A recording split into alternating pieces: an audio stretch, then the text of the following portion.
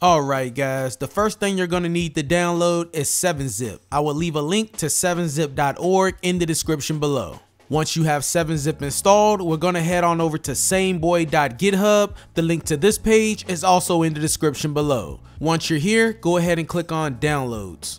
Now this emulator is available for Mac and Windows. We're on Windows, so we're going to download for Windows. And once you click on it, your download should start. SameBoy has now downloaded and I have saved it onto my desktop. Now we need to extract this file, and this is where we're going to use 7-Zip. So what you want to do is right click on the file, go to 7-Zip and extract the SameBoy. It's going to create a new folder with all of your extracted files. We no longer need the zip file, so let's right click on it and delete it. Now let's go ahead and open that folder.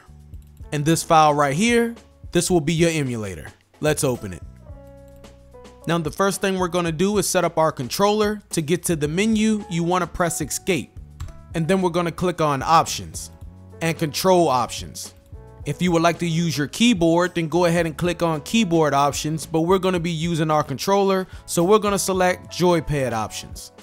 I am using an Xbox One controller with this emulator, and as you see, it has detected that I am using an Xbox One S controller. So I'm going to go ahead and hit configure layout. Now it wants us to press the button we're going to use for right, so I'm just going to press right on my Xbox One controller. I'm going to press the button I want to be A on my Xbox controller, B, select, start, open menu, turbo button, the rewind button, which is really nice, slow motion, hotkey 1, hotkey 2, and move the analog stick.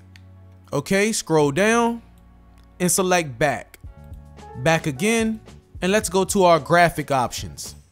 Now there's not too much to play around with here, but if you would like to change the size of this window, then you can go to default window scale and you can up this 8 times.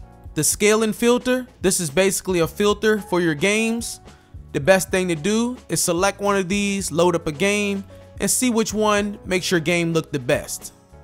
It's totally optional, whatever one you like. I'm going to stick with this one for the remainder of this video. If you would like to change the color correction, you can change that here. I'm just going to leave it at accurate. Scroll down and let's go back and back again. And now we can go ahead and load up a game. So go ahead and locate wherever you have your Game Boy and Game Boy Color games on your PC. In my case, I have a folder here on my desktop called Game Boy Games. And all I want to do is select the game and just drag that game file onto the emulator. So I'm going to do Shantae for Game Boy Color. Drag it in and the game will start up.